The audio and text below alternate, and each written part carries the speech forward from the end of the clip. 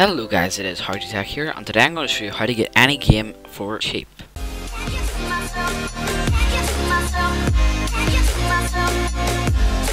So I'm going to show you two websites. The first one is my personal favourite, and the second one is my not personal favourite, but it's like runner-up, like basically second out of the two. So yeah, let's get into it. The first website is called Instant Gaming, and I personally like this one better because it has better prices than the other website, and I usually use it for Steam, and it shows you here all the platforms that they sell for, like Mac, for example.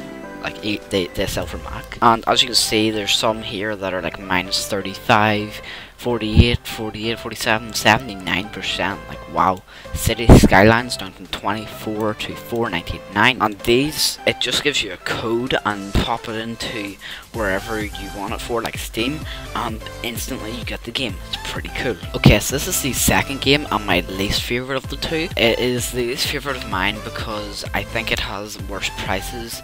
Like some things are more expensive, and also Counter-Strike was 7 or so on the last website, but on G2A, if you actually go onto it, it adds VAT to it depending on like where you are. So I don't know, like it may not affect you, but it affects me because I live in the UK. It's an extra 25%, but on Instant Gaming it already adds that automatically, so whatever price they are showing, it just is that. The website shares similarities, as you can choose from like pre-orders, skins, bestsellers, new games and stuff like that. You can also choose the platform, and I think G2A has a wider range of like choice, but they're basically the same. And you can also choose what type of game it is, like action, adventure, whatever hack and slash is, and you can choose some Steam skins, which is, you know, pretty cool. So say I want to buy some Counter-Strike Go skins, you can actually choose how much you have to pay from 0 to like 1 if you really wanted to, and the discount. But yeah, this website is pretty good. Both of the links to these websites will be in the description,